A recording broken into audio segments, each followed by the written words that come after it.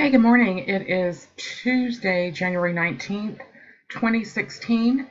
Um, Futures trading contains substantial risk and is not for every investor. Past performance is not indicative of future results.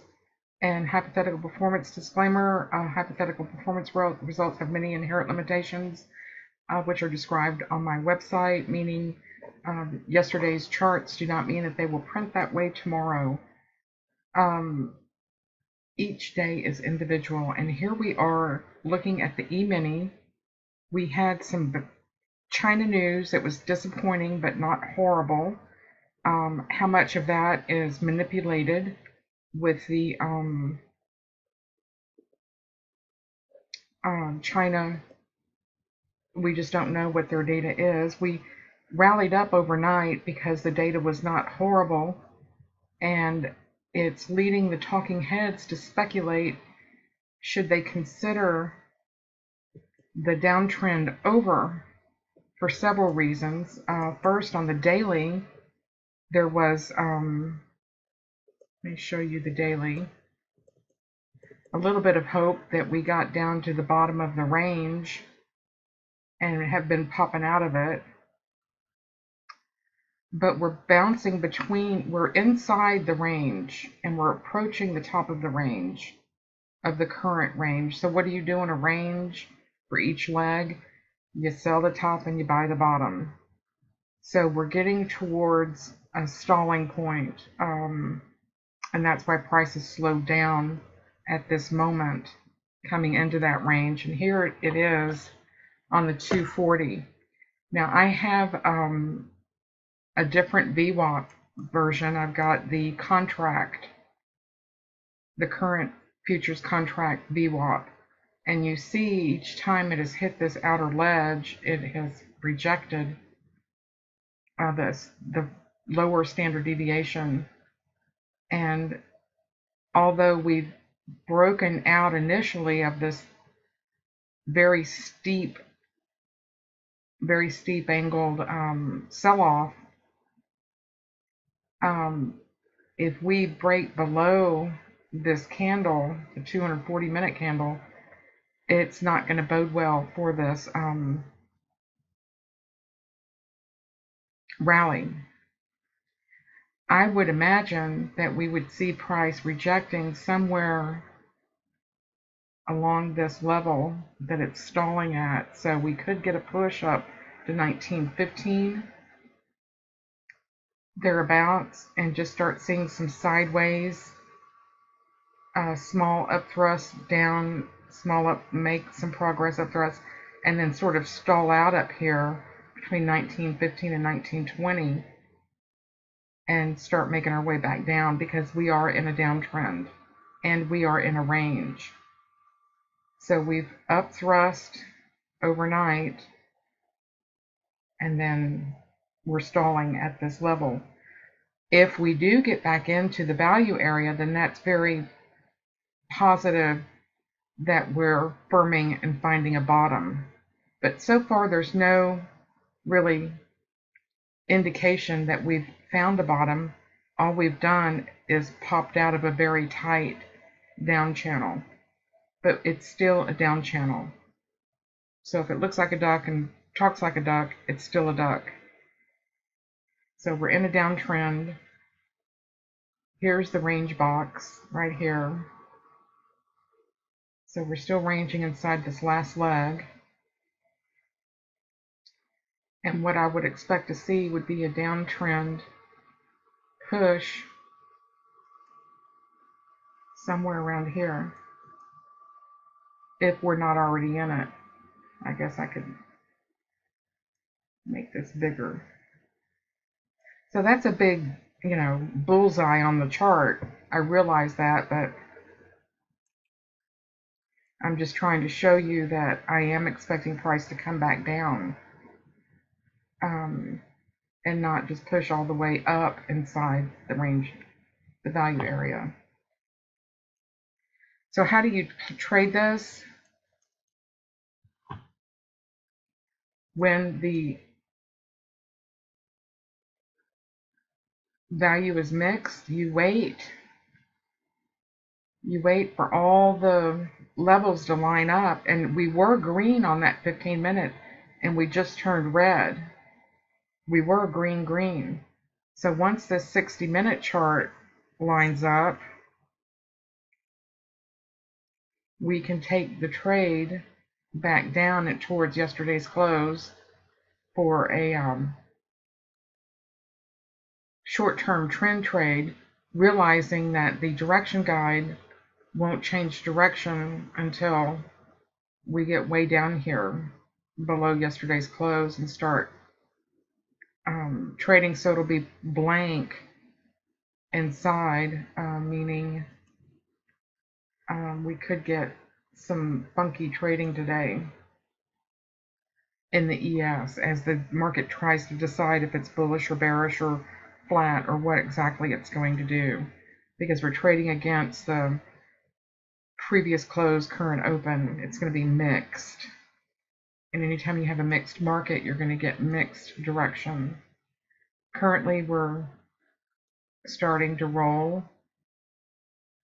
below that 8 EMA. Got it on the 30. And just waiting for that 60-minute to catch up.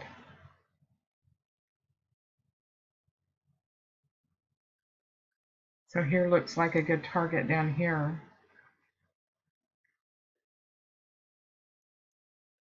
to trade to.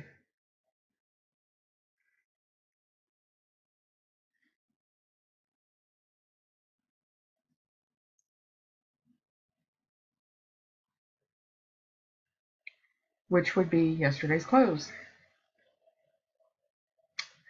Amazing how this works out, right? We'll see what happens when it bounces on yesterday's high. That should likely get some bulls stepping back into the market.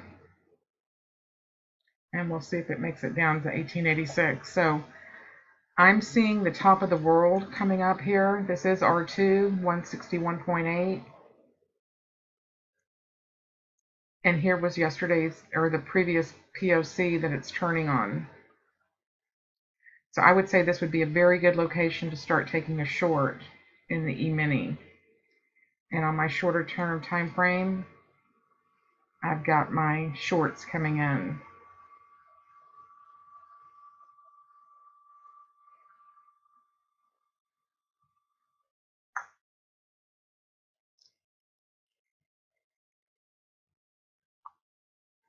Looking at crude,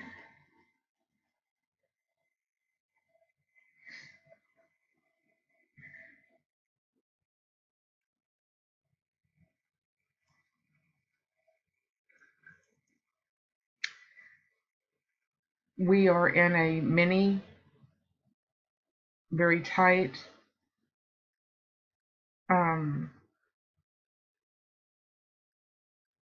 congestion consolidation,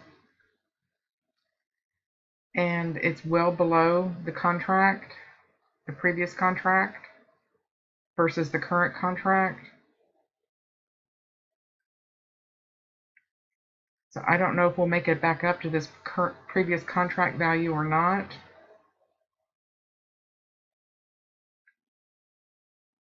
But we're entering back into the value of the current contract.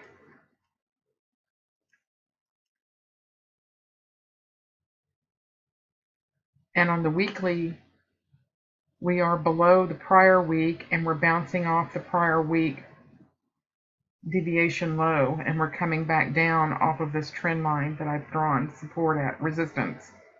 So we hit the resistance and we're coming back down, which is what you would expect for this market given all the news out of Iran.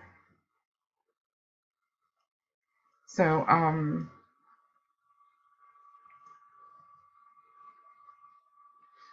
definitely my bias is short for crude, as is represented by the weekly daily 60-15. We're just waiting for price to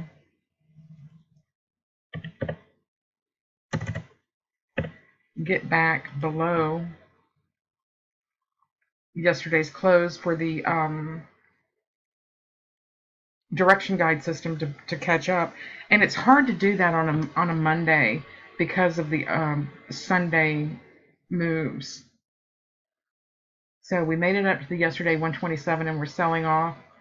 So until we can get down to that yesterday close and continue lower, the direction guide is going to be empty, just like the ES, meaning we're going to get some rotational trading, up and down choppy as the market decides whether it's going to be a bull or a bear.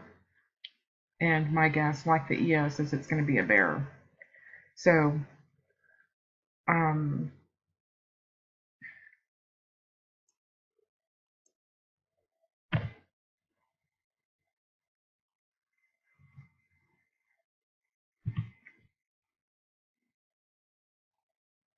got to figure out what is wrong with my template. Oh, duh. If you see why am I not getting my template populating, you probably don't have enough days in there for it to get a signal. There we go. So as we can see, we're in a downtrend. I didn't really need the red paint to show me that, but it's nice to have it to remind me that we are moving down. And so you can pull up your lower time frame chart and check to see where you are on that 8 EMA.